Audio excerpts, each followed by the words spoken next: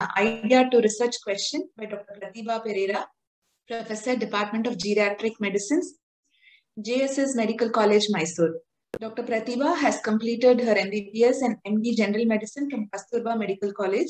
She has also completed PG Diploma in Geriatric Medicine from MS Ramaya Medical College. She is a certified NABH assessor, and Madam has over 2 decades of teaching experience for undergraduate and postgraduate students. She was also the founder of Geriatric Clinic in Mangalore and Geriatric Clinic in JSS Hospital. She has over 30 publications in national and international journals.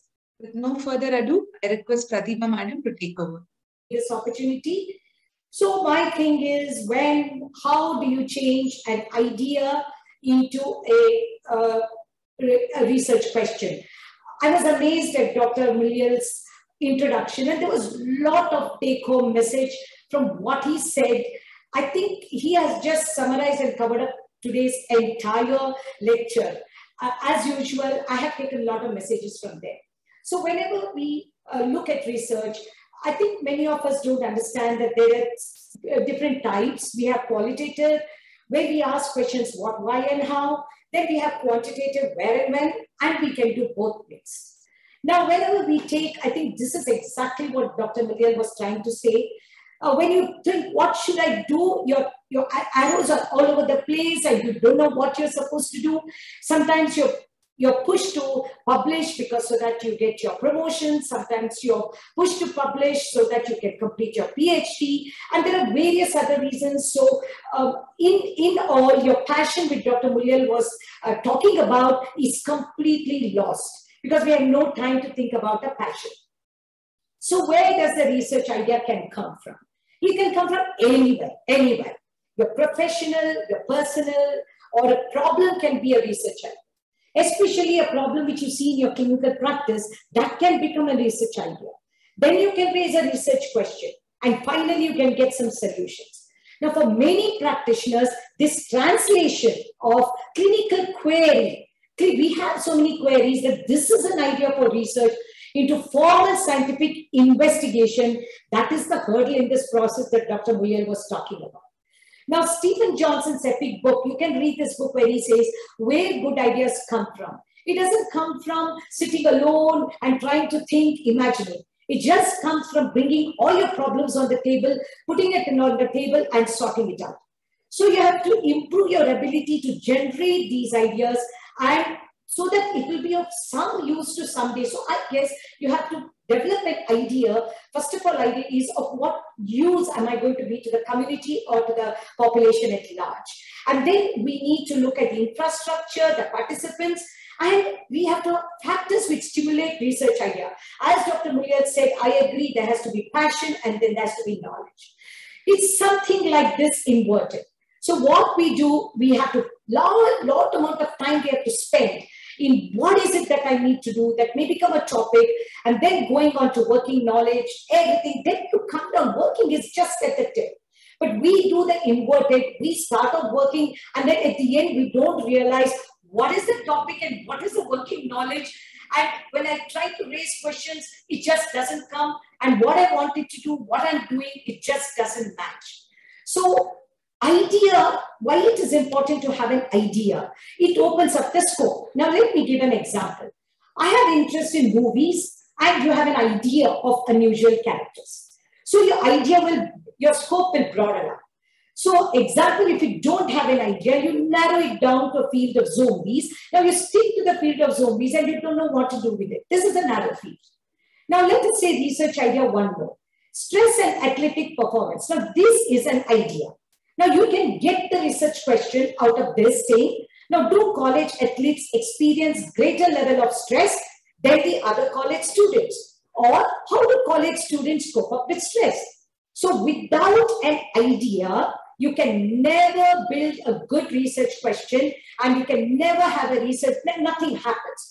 So the starting thing for anything is an idea. You generate and that idea should come with what you think is a problem, your passion, and little bit of in-depth knowledge in that area you have. Then you search for queries, what is not there. Now, research problem, scientific topic, let's say climatic change. For here, that's an idea, you put a research question. provides an area of focus regarding research problem over here.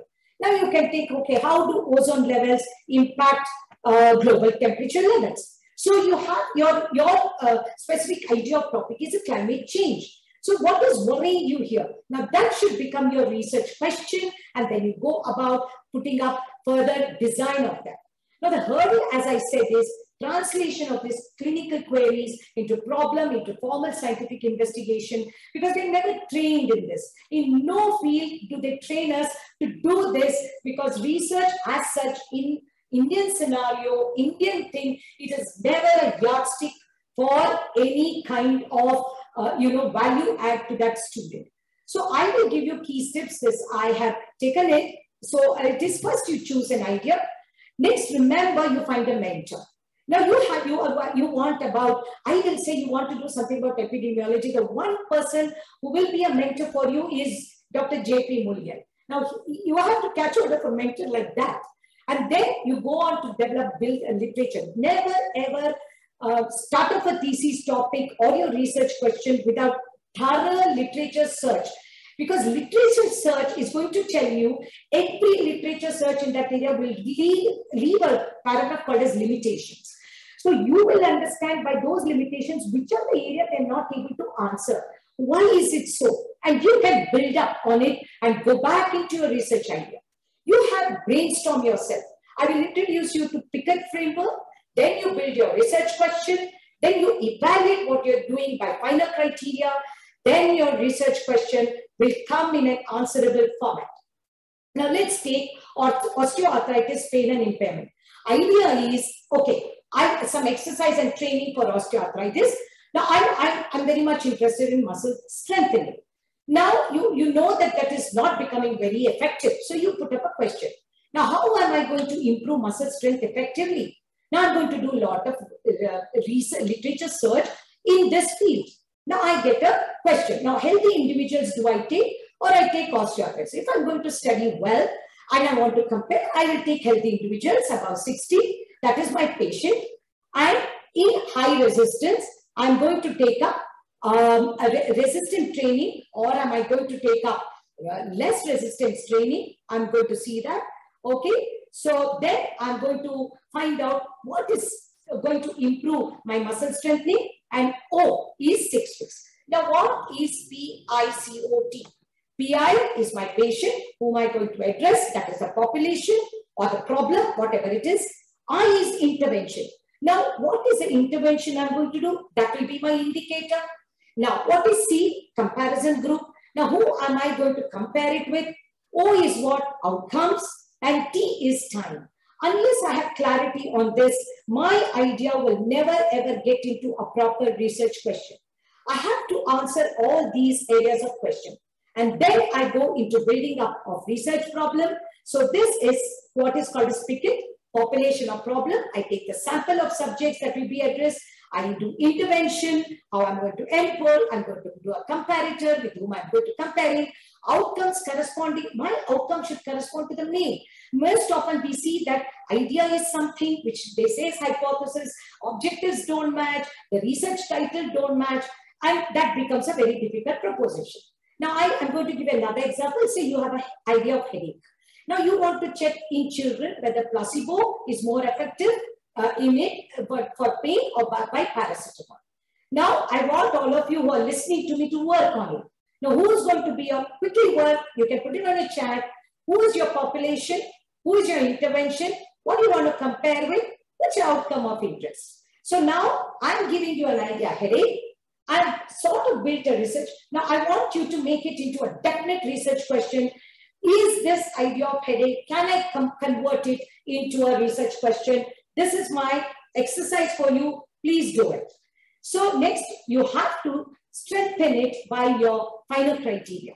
Once you have a research question, you're ready with the research question, you have to validate your research question. Unless you validate, you cannot have a research design. So you go with the final criteria. Feasibility, is it feasible? Is it interesting? Is it novel? Is it ethical? Is it relevant? Trust me, it doesn't have to be novel all the time. Everybody will leave feasibility, interesting, ethical, relevant. They'll try to search an idea which is novel. They'll go after novel, and then nothing really comes out of it.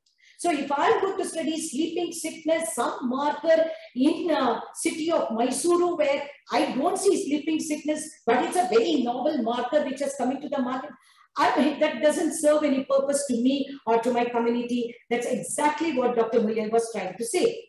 So whenever we say take feasibility, go into the depth of it. Have technical experts working with you, mentors, what's your framework, what is the equipment?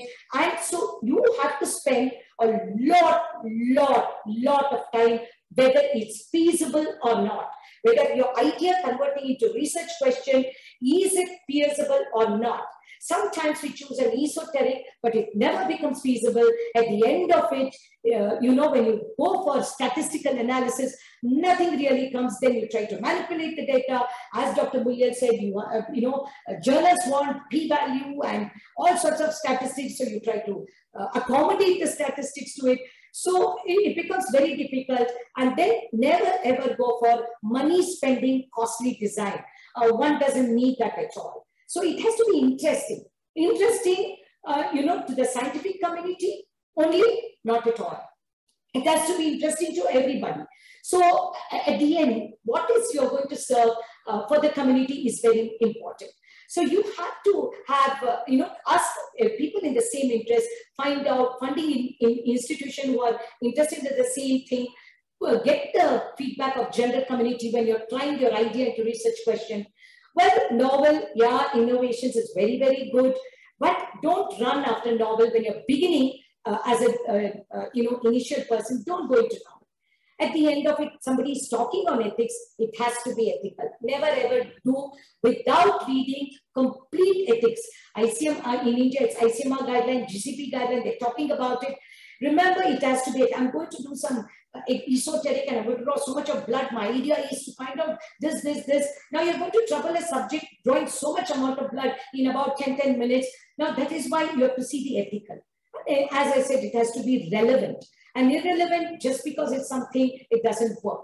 So answerable inquiry, so research question is answerable inquiry into a specific concern or issue. That's answering your idea. Now, I'm not going to go into this example. So we say, what does research do? It identifies the scope of your research. That is very, very important. It identifies scope. So identifying branch or sub-branch or area of knowledge. Now you choose organizing or scope you want to research on. So you can go into, about microeconomic sub-branch, you can go to whatever you want to do. Then you formulate, I'm revising again, you formulate a general focus of research question. For example, I'm trying to study or I've interrogative question particles. That you should know how to use your interrogative.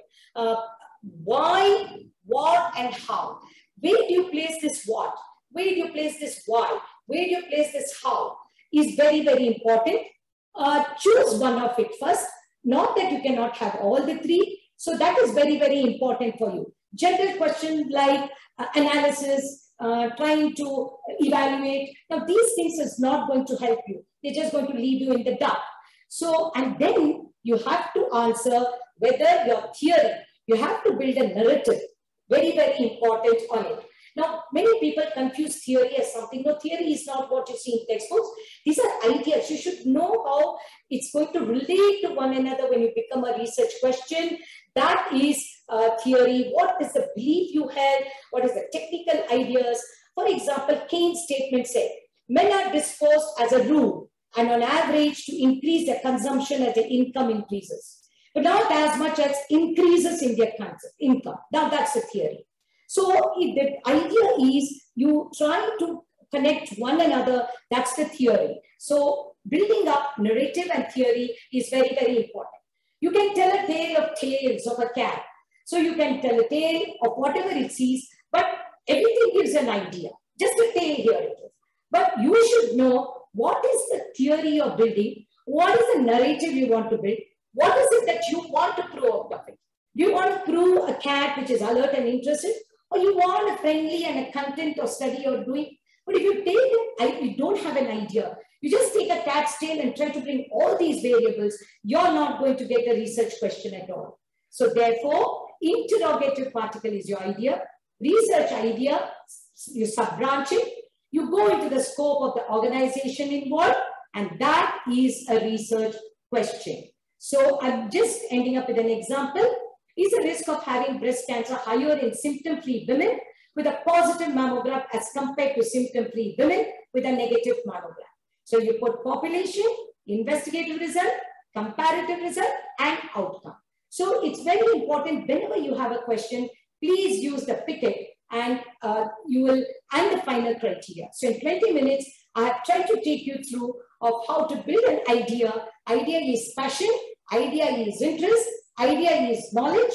Do a research search on the article, see the limitations, what has other research have got, take on that, have a mentor, let the mentor sit with you, convert it into a kind of a research question, do picket, do the thorough narrative, what we call as theory, and then you have a good research question which has outcomes ready for you and ready to prepare a good research design. Thank you very much for giving me this opportunity. Thank you. Thank you, Pratibha Madam, for the wonderful session on research idea with live example.